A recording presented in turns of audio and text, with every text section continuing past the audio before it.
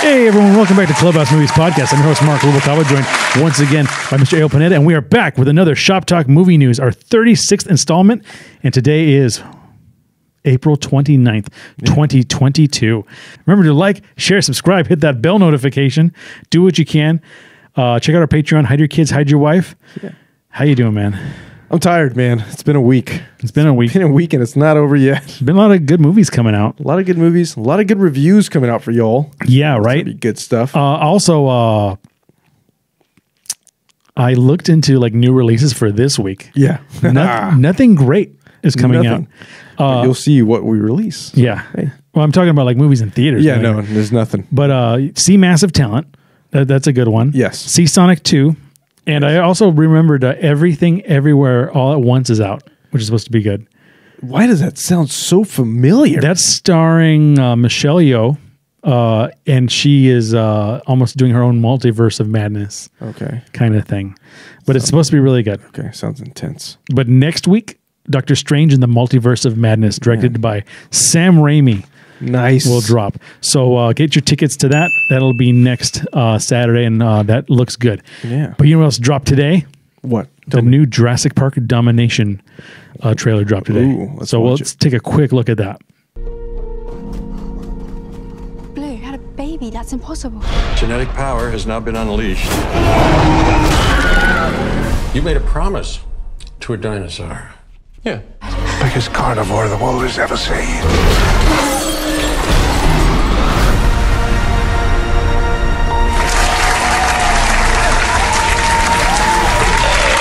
All right, well, we just saw the Jurassic Park Domination trailer.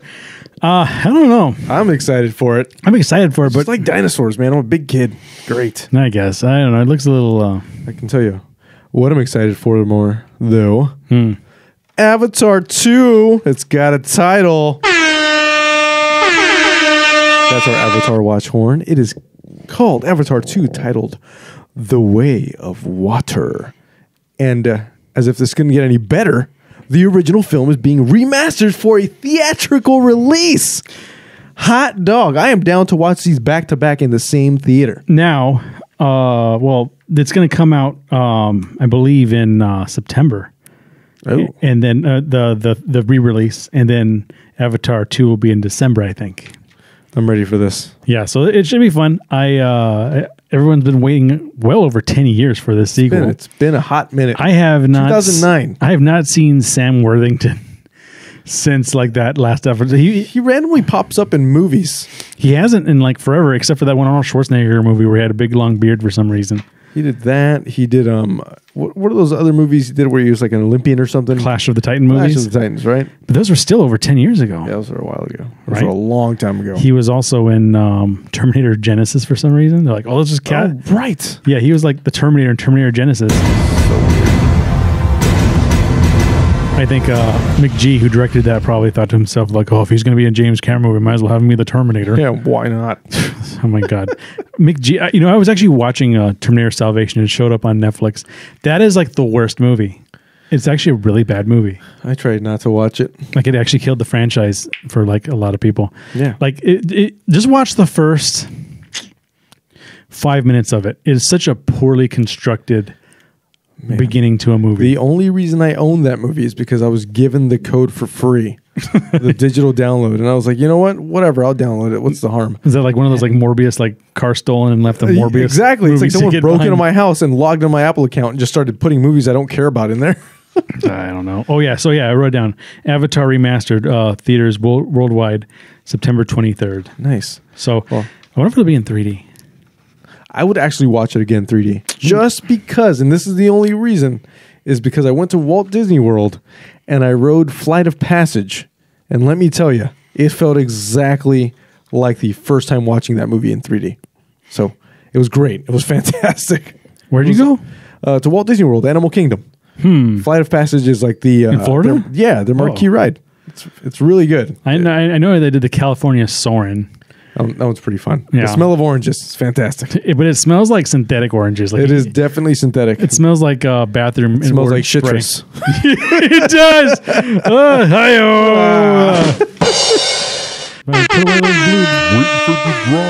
But speaking of things that are crap, Apparently M. Night was yeah, right. He is always in our stuff. It has been a running joke, except it's not a joke. He just shows up. So apparently, for his latest, hey guys, I'm making a movie. And guess what? You guys are going to be talking about it, whether you like it or not. Okay, so apparently his movie, I think it's called Cabin in the Woods. How original, or Dark Cabin? Knock at the Knock door. at the cabin's door. Whatever it's called, Chesapeake Bay. Book of I don't the know. Dead. So Evil apparently Dead. his movie has a scene so Poltergeist. intense he had to step away. You know, the entire movie Old was so intense I could not watch it It's true. because I didn't want to spend my money on it. Old was so stupid. The twist in Old was that there was a science experiment. But they're not old. Anyway, I just had to make mention of that because he sucks. Yeah. So there we go. Well, anyway, so CinemaCon is going on right now, and they announced 2 really big sequels. Tell me. The Batman sequel was officially announced, and the Ghostbusters sequel is announced. They've also announced the title to the new Mission Impossible movie, What is it? Dead Reckoning Part 1. I'm just kidding. Those are my like guilty pleasure movies. I will Mission definitely watch Impossible it. movies? Just enjoy I them, don't man. think I've seen a Mission Impossible movie all the way through. I have seen every single one many times. I actually bought them all. They're just fun to put on. It's one of those movies like if you guys remember FX, you know, just put on a movie. You could own the movie. You just put it on TV and start doing stuff around the house. It's just fun to have around the house. It's a thing. I don't know. I think that I feel like they're so overcomplicated, and then the first They are. It's ridiculous. and the first Mission Impossible was actually incomprehensible. I guess I haven't seen it since it came out. I have not seen the first Mission Impossible movie. It was Since 1998 or watch whenever it, the man. hell it It's came more. out. It's more noir than actual like craziness. Well, I did see it, and I remember like the beginning where everyone is slow. Everyone in his team died. Remember when when Emilio Estevez died, and then like And everybody was after him. and everyone after him. Then John Voight's like, I'm the one who killed them all, and like the bloody hands were fake because I was looking up in my camera. Yeah. And then the second one was Damn it, John Voight. Yeah, the Anaconda. yeah, I know. This is the Anaconda. Me and my Spanish voice. Remember that? Even as a kid, I was like, "What is he trying to say?" I know what he said. I was trying to channel it. That's when they're talking about the Rainbow Cruise. No, it was you're right. You're kind of right. It was about the Jungle Cruise water, where you go and if you pee in the water, the little like fish goes up your urethra, and they have to cut it out. They actually made a mention of that. They have to cut it out. Cruise. Yeah. Oh, they did. Yeah. Oh. You don't go swimming in that water, man. Yeah, it goes up there. They go swimming in you. Woof. Oh. Yeah. Anyway, what else you got? I guess that's the burden of having a giant manconda. Anaconda. It's a version of massive talent. Yeah. So I got some totally random news here, which I thought this had already happened. I don't know why I thought. So we know Ewan McGregor. We also know Mary Elizabeth Winstead. Yeah. Meow. The movie, whatever. What is he called? Kate. Kate. Oh, Kate. That was a gunpowder milkshake or something. That was another one. Similar movies. So apparently, Ewan McGregor and Miss Winstead have tied the knot officially. Wow. In a small ceremony with family and close friends. That's good to know. Yeah, that's cool, I guess, you know.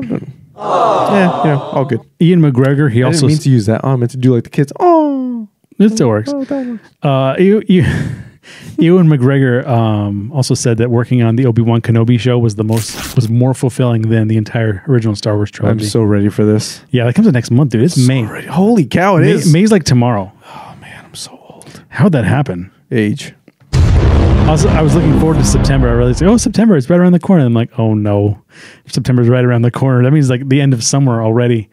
Looking forward to it. I had to turn on the air conditioner for the first time, like just now. Dude, I've been running my AC. These freaking random heat waves we've been getting in SoCal. It's hot intense. one day, and then it's cold the next. And we had a 30-degree temperature drop from Monday to Tuesday.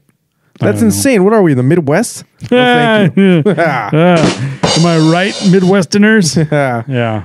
Give me a Leichenschneider, whatever those beers are called. Leichenschneider. Okay, I got a piece of news that I thought was mildly interesting. So there's a Walking Dead spinoff starring Negan and The chick who plays Maggie. Maggie. Yeah, Negan and Maggie. So it's Jeffrey Dean Morgan and Lauren Cohen. Yeah. Apparently, Carol was supposed to be on it, Melissa McBride, but she's dropped out because they're filming that in Europe. Oh. But in a way, that kind of ruined it because now we know that she survives the original Walking Dead. And now we know it's being filmed in Europe. Yeah. And the thing about it also is like, isn't it just The Walking Dead at that point if you start having more and more and more characters from The Walking Dead? Yeah, it is. Because once you lose Rick, it's like kind of not the original Walking Dead anymore. Yeah. Rick's like, I've got Marvel things to do, guys. I don't know. Rick quit. And then they said, hey, like, how about you be in like the Walking Dead movies? We'll make a bunch of them. And he's like, hell yeah. So they did that. Then the coronavirus struck. Shut up and take my money. There were 2 projects that were hit really hard by the coronavirus. Yeah. One was the Walking Dead Rick movies. And the other one was Barry on HBO. Oh, right. Barry and HBO took 3 years to come out because the day they were going to start filming was the start of like the lockdowns. That's crazy. So, but it is back. I actually saw it, like the first episode. Nice. 3 years later was actually out like this week. It was okay. But I don't know. I have not seen any of the other Walking Dead spinoffs because they don't seem entertaining. I saw the first Fear the Walking Dead and it just felt like Fear the Walking cash grab. Yeah. So I don't know. They'll have to step it up somehow. Well, I got some random. They should have flying zombies. They fly now. They should let James Gunn direct an episode. He made Slither. Oh, he did? Yeah. Right. That movie was intense, man. Mm-hmm. Grossed me out with the squiggly things. Anyway, so we have... let's see. Anyway, I got another bit of news here. More James Gunn stuff. James Gunn apparently is a pretty cool guy. A pretty cool guy to work James Gunn. Hi-yo. So apparently he has recently had to come up to defend Chris Pratt for... Honestly, I have no idea why. But apparently something was going on. I didn't read too much about it because, I mean, I cared enough just to show you guys. So we have a quote direct from James Gunn. Apparently, he said, "For what? Because of your made-up, utterly false beliefs about him? For something that someone else told you about him that's not true? Chris Pratt would never be replaced as Star-Lord. But if he ever was, we would all be going with him. For the love of God, don't cancel James Gunn." Again. Yeah, please don't. Because apparently he will cancel himself if we try to touch anyone he's working with. Well, I don't know. To me, unless like he murders somebody, it's kind of like, then that's cool. If he hits a chick or something like that, then or if he's like some sort of child monster, by all means, But if the guy's just got like, I don't know. From what I've heard, it's pretty benign stuff that they're after Chris Pratt for. Yeah. So I don't know. Let the guy work. What else has got to do? You just don't invite him to your birthday party. Yeah, if you don't like him, don't like him. Yeah, just don't invite him to your wedding anymore. I know Chris Pratt goes to all my weddings. Yeah. So him and I like. He's so cool. He comes over all the time. I mean, it's like South Park Slash. There's really no such thing as Slash. What do you mean there's no such thing as Slash? Yeah, that was like my dad dressed up as like Winter Slash. What? There's no such thing as Slash. It's like Santa Claus. Like there's no such thing as Chris Pratt. So ridiculous. Chris Pratt's just your dad. Yeah, he's just a person. He's just a person. He's just a state of mind. He's in the Tomorrow War. Okay. Anyway, I got one more. Okay. Lionsgate and Roku have made a deal. Oh. The deal apparently is that a lot of movies will head the Lionsgate movies, new movies, including Unbearable Weight of Massive Talent, as we mentioned earlier, but John Wick 4, Expendables 4. Okay. They are going to go to Stars first. So they're going to do a movie run, then they're going to do a Stars run. Yep. And then they're going to do a Roku channel run. Oh, wow. Okay. So they're going to dance around. So apparently people are really confused. Wow, and for more boutique streaming services. And just as I mentioned before, there is an Expendables 4. And they have released the cast list and a tagline for Expendables 4. Tell me. The tagline is, "They'll die when they're dead." And then the cast list is, let's see if I can read it because someone just took a picture of it. It's Jason Statham, Curtis 50 Cent Jackson, Megan Fox, Dolph Lundgren, Tony Jaa. I don't know. Curious Iwais? No idea. I know. Randy Couture, Jacob Scipio, Levy Train, Andy Garcia, and Sylvester Stallone. No.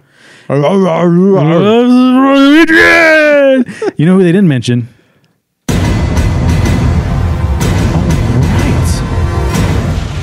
No Arnold. He filmed his Expendables 1 cameo when he was still governor. Oh, right. Yeah, he did. Actually, he can still cameo in it. Yeah, he can still cameo. They ought to have. It's probably uncredited, you know. They ought to have. Actually, Bruce Willis, he didn't want to come back for expense because they replaced him with Harrison Ford. Oh, yeah. Totally random. But anyway, that has been our. No, I got one left. You do? Wow. I have Okay, one good. left. I already ripped the thing up. Yeah, too bad. You know, you can poke a hole in like a piece of paper and look through it, and you have like perfect sight. It's pretty amazing. It's Yeah. called a pinhole camera also. Yeah, yeah. Like, Nice. Like it's and I think you even see things like really close. Like it's like also macro vision. yeah. It's like a magnifying That glass. is intense bit of news, man. Mm-hmm. I'm actually going to do something with that. Why not? Do it. Do it. Do it. I'm going to do with it. Wipe your ass with it. There you go. So I got a bit of news for everybody's been watching this, right? I assume everybody's watching it because we live in the Marvel verse, and that's just how it is. So apparently, Moon Knight, the latest show by Marvel, has Oscar Isaac, right? Stars Oscar Isaac. Well, in the last 2 episodes, if you are not up to date, there are 2 Isaacs. And in the show, we have the 2 characters, Mark and Steven.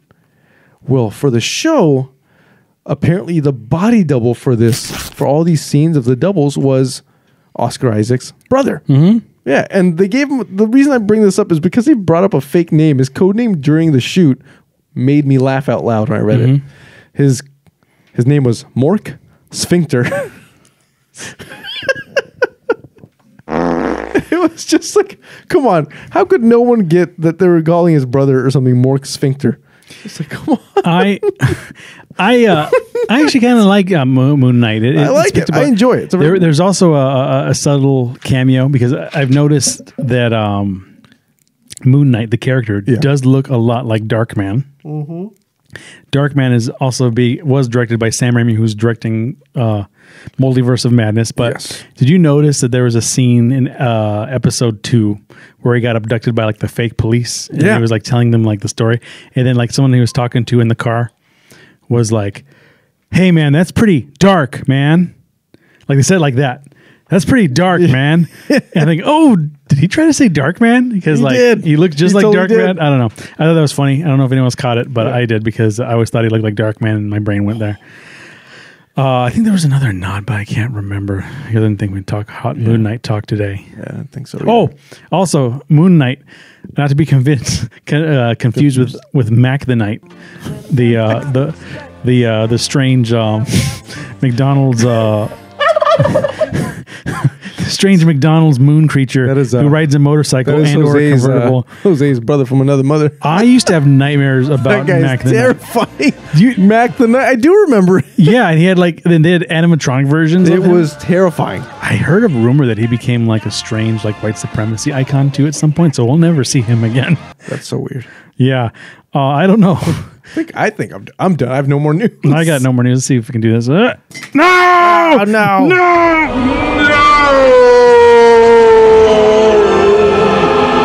Remember to like, share, subscribe, hit that bell notification, tell your friends, hide your kids, hide your wife, do what you can. Check out our Patreon, check out our merch. Yeah. We are here, we are there, we are everywhere. We watch movies, we review movies, we talk shop about movies. Yeah. We like to talk about other things too. We might be in a movie. We might be in a movie starring you. It's called The Girl of My Dreams. You know what movie that was? I have no idea. That was Last Action Hero. Oh, because Arnold Schwarzenegger. Wow, that went deep. Yeah. Deep cuts.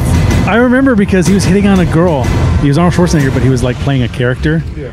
And then the kid was like, "You're a movie star. You were in that movie." And it was pointing in Terminator 2 Judgment Day starring Sylvester Stallone. Yeah. And then the chick working at Blockbuster, she's like, "You were in a movie?" He's like, "Yes, it was called The Girl of My Dreams, and it was starring you." So anyway, yeah, we'll catch you next time. I'm your host, Mark Rubalcaba, for Mr. Openet on Clubhouse Movies Podcast. We will catch you next time.